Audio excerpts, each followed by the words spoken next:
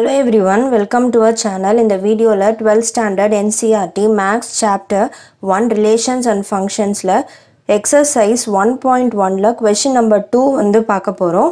Show that the relation R in the set R of real numbers defined as R equal to A, B such that A is less than or equal to B square is neither reflexive nor symmetric nor transitive அப்படினு வந்து கொடுத்திருக்காங்க. So இதில் என்ன சொல்லியிருக்காங்க அப்படின்னா ஒரு relation கொடுத்துருக்காங்க. அவங்க என்ன சொல்லியிருக்காங்கன்னா ரிலேஷன் ஆர் வந்து இந்த set R of real numbers அப்படின்னு வந்து சொல்லியிருக்காங்க. ஸோ ரியல் நம்பர்ஸ் மட்டும்தான் வரும் அப்படின்னு சொல்லியிருக்காங்க. ஸோ ரிலேஷன் ஆர் வந்து என்னது ஏ comma B such that A is less than or equal to be square அப்படின்னு வந்து சொல்லியிருக்காங்க. ஸோ இப்போ இந்த சம்மில் வந்து நம்ம பார்க்கும் போது இப்போ இதில் வந்து நம்ம ரிஃப்ளெக்சிவ் சிமெட்ரிக் ட்ரான்சிட்டிவ் அப்படின்னு வந்து நம்ம செக் பண்ண போகிறோம். First ரிஃப்ளெக்சிவோட condition. ஸோ ரிஃப்ளெக்சிவோட கண்டிஷன் வந்து நம்மளுக்கு என்னன்னு தெரியும். ஏ கம்மா A belongs to R for all A belonging to set ஏ. இது வந்து ஜென்ரல் கண்டிஷன். ஆனால் இங்கே வந்து என்ன கொடுத்துருக்காங்கன்னா செட்டு வந்து ரியல் நம்பர்ஸ் அப்படின்னு வந்து சொல்லியிருக்காங்க. ஸோ இப்போது நம்ம இங்கே ஏ கம்மா பி இருக்குது. A is less than B square சொல்லியிருக்காங்க. இப்போ நான் இன்டீஜர் வந்து எதனா சப்ஸ்டியூட் பண்ணுறேன். இப்போ இன்டீஜர் சப்ஸ்டியூட் பண்ணும் போது எனக்கு இப்போ நான் வந்து 2 போடுறேன்னு வச்சுக்கோங்களேன். இப்போ 2 less than or equal to A கம்மா ஏனா அப்போ வந்து என்ன வரும் condition A is less than or equal to A square அப்படின்னு வந்து எனக்கு வரும் கண்டிஷன். ஸோ அப்போது 2 less than or equal to A squareனா 2 square. அப்போ 2 is less than or equal to 4. So இது எல்லா இன்டீஜர்ஸ்க்குமே வந்து செட் ஆகும். இப்போ ஃபார் எக்ஸாம்பிள் நான் -2 எடுத்துக்கிறேன். -2 போடும் போது less than or equal to -2 the whole square அப்படின்னு வந்து நான் எழுதுவேன். அப்போ எழுதும் போது எனக்கு என்ன வரும் -2 less than or equal to 4 correct. So இன்டீஜர்ஸ்க்கு வந்து கரெக்டாக இந்த கண்டிஷன் அப்ளை ஆகுது. ஸோ நான் வந்து ஒரு ரேஷ்னல் நம்பரை வச்சு ட்ரை பண்ண போகிறேன். ஸோ இப்போ நான் வந்து 1/3 வந்து எடுத்துக்கிறேன். இப்போ நான் 1/3 எடுத்துக்கும் போது ஃபஸ்ட்டு இந்த கண்டிஷன் வந்து என்னது ஏ கம்மா A belongs to R if A is less than or equal to A square. B square இருக்கிற இடத்துல வந்து நான் ஏ ஸ்கொயர் போட்டிருக்கேன். ஏன்னா ரெண்டு வேல்யூமே வந்து எனக்கு ஏ. ஸோ இப்போ நான் வந்து ஏவை வந்து 1/3 அப்படின்னு வந்து நான் எடுத்துக்கிறேன். இப்போ 1/3ன்னு எடுத்துக்கும் போது நான் இதில் அப்ளை பண்ணுறேன். அப்போது 1/3 இது வந்து திஸ் இஸ் ஏ. அப்போ வந்து ஏ square is equal to 1/3 the whole square.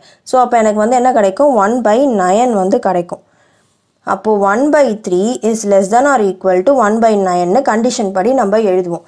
This is not true. இது வந்து ட்ரூவாக இருக்காது.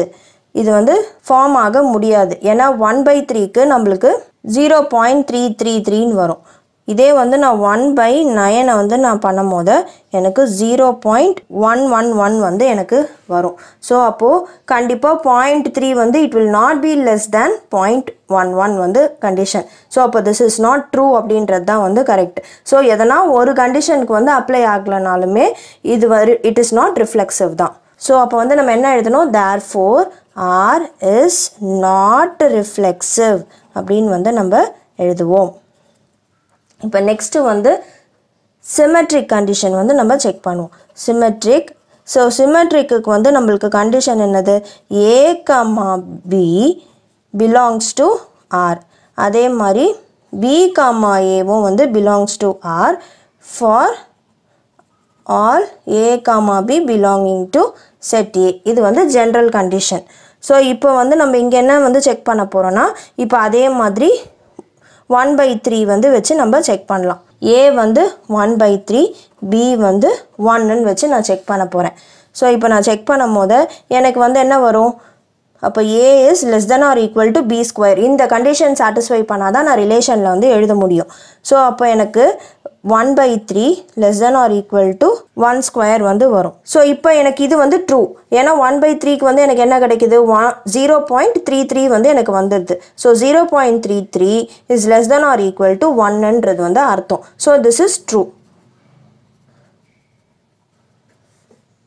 இப்போது A, B belongs to R na B, Aவும் வந்து should belong to R. அதான் வந்து symmetric ஓட condition.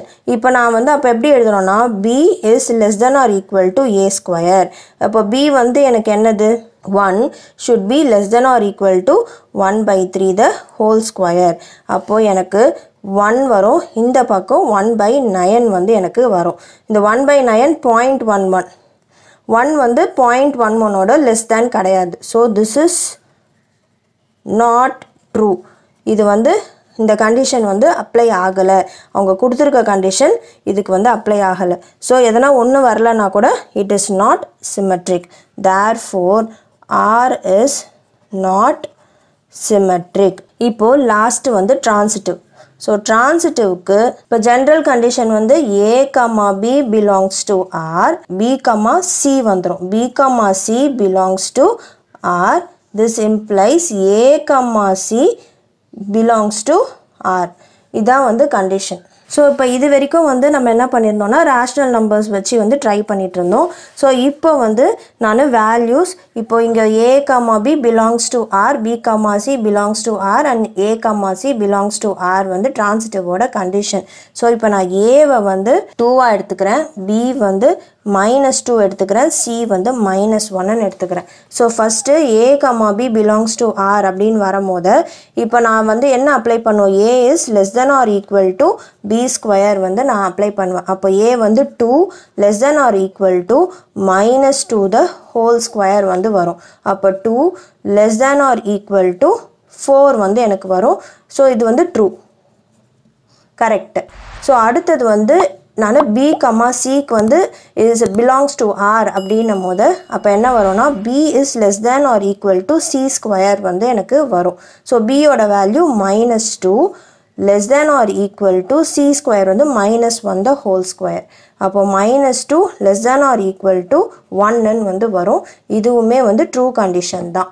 ஸோ இப்போ லாஸ்ட் ஒன், இப்போ A, B Rல இருந்துச்சுன்னா B, C Rல இருந்தது அப்படின்னா A, C should also be in R அப்படின்றது தான் வந்து டிரான்சிட்டிவோட கண்டிஷன்.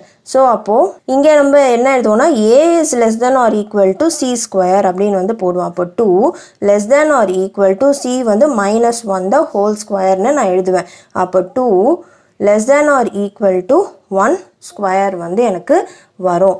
அப்போ 2 is less than or 1 வந்து not true. ஸோ அப்போ கண்டிஷன் வந்து சாட்டிஸ்ஃபை ஆகலை. ஸோ அப்போ வந்து it is not transitive. So எதனா ஒன்றுத்துக்கு வந்து அப்ளை ஆகலைனாலுமே வந்து நம்மளுக்கு இது வந்து ட்ரான்சிட்டிவ்னு வராது. So it is not transitive. So அவங்க அதை தான் வந்து கேட்டிருக்காங்க. Show that the relation R in the set R of real numbers defined as R of A, B such that A is less than or equal to B square is neither reflexive nor symmetric nor transitive. அது வந்து ரிஃப்ளெக்சிவும் கிடையாது, சிமெட்ரிக்கும் இல்லை, டிரான்சிட்டிவும் இல்லை அப்படின்றது தான் வந்து நம்ம prove பண்ணணும். ஸோ நம்ம ப்ரூவ் பண்ணிட்டோம். எக்ஸசைஸ் 1.1ல் கொஷின் நம்பர் 3 வந்து பார்க்க போகிறோம். ஸோ இந்த கொஷின் நம்பர் 3ல் என்ன கொடுத்துருக்காங்கன்னா check whether the relation R defined in the set 1 2 3 4 5 6 as R equal to A, B such that B is equal to A plus 1 is reflexive, symmetric or transitive அப்படின்னு வந்து கொடுத்துருக்காங்க. So set ஏன்னு வச்சுக்கலாம். So அப்போ வந்து 1 2 3 4 5 6. So இப்போ அவங்க condition கொடுத்துருக்காங்கள அதை அப்ளை பண்ணி நம்ம R வந்து எழுதிக்கலாம். ஸோ R வந்து என்னது A, B such that B is equal to A plus 1 அப்படின்றது தான் வந்து கண்டிஷன். ஸோ இப்போது நான் R வந்து எழுதிக்கிறேன். ஸோ அப்போது என்னோடய B வேல்யூ வந்து ஏவோட ஒரு வேல்யூ அதிகமாக இருக்குது. ஸோ அப்போ என்னென்னலாம் வரும் அப்படின்னா ஃபஸ்ட்டு நான் 1 ஏக்கு வந்து 1 போடும் போது என்னோடய B வேல்யூ வந்து 2ன்னு இருக்கும். அடுத்தது 2 3, அடுத்தது 3 எழுதும் போது 3 + 1 4 வந்துடும். 4 போடும் போது 4 + 1 5 வந்துடும். அண்ட் 5 + 1 6 வந்துடும். ஸோ என்னோட ரிலேஷன் வந்து இதுதான். ஸோ ஃபஸ்ட்டு ரிஃப்ளெக்சிவான்னு வந்து நம்ம பார்க்கலாம். ஸோ ரிஃப்ளெக்சிவ் அப்படின்னும் போது நம்மளுக்கு வந்து என்ன கண்டிஷன் வரணும், A, A belongs to R for all A belonging to A வந்து வரணும். ஆனால் அப்படி நம்ம அப்ளை பண்ணும்போது நம்மளுக்கு என்னென்னலாம் வரணும் 1, 1, 2, 2, 3, 3, 4, 4 up to 6, 6 வரைக்கும் வந்து வரணும். ஆனால் there is no value in R. So Rல இந்த மாதிரி values எதுவுமே வந்து நம்மளுக்கு இல்லை. So therefore R is not reflexive. Next வந்து நம்ம symmetric வந்து prove பண்ண போகிறோம். So symmetric எடுத்துக்கும் போது condition வந்து நம்மளுக்கு தெரியும். A, B belongs to R. This implies B, A belongs to R அப்படின்ட்டு. For all A, B belonging to set A வந்து வரும்.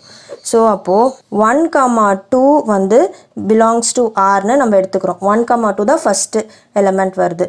So first 1, 2 belongs to R அப்படின்னு வரும்போது 2, 1 should belong to R. ஆனால் it doesn't belong to R. 2, 1 ஒரு பேர் இல்லவே இல்லை. ஸோ அப்போது it is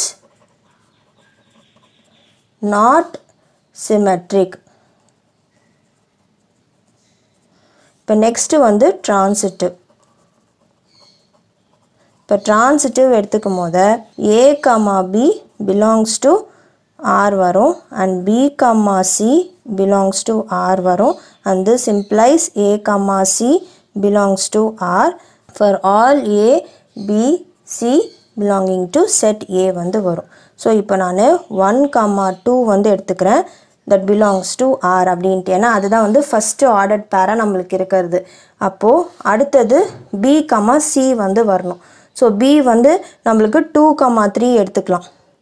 இப்போ 2, 3யுமே வந்து இட் பிலாங்ஸ் டு R தான். இது வந்து A, Bக்கு நான் வந்து எழுதியிருக்கேன் பிலாங்ஸ் டு Rக்கு. B, Cக்கு பிலாங்ஸ் டு Rக்கு நான் இதை எழுதியிருக்கேன் 2, 3. அப்போ அடுத்தது தென் என்னவா இருக்கணும் A, C should belong to R. அப்போ A, Cனா A வேல்யூ எனக்கு என்னது 1, 3 வந்து எனக்கு வரணும். 1, 3ன்னு நம்மளுடைய Rல எந்த பேருமே வந்து இல்லை. ஸோ அப்போது it is not transitive. So the given relation is not reflexive, symmetric and transitive. So இந்த சம்மோட இந்த வீடியோ வந்து கம்ப்ளீட் ஆகுது. நெக்ஸ்ட்டு சம் வந்து நம்ம அடுத்த வீடியோவில் பார்க்கலாம். இந்த வீடியோ பிடிச்சிருந்தா லைக், ஷேர், சப்ஸ்கிரைப் பண்ணுங்கள். தேங்க்யூ.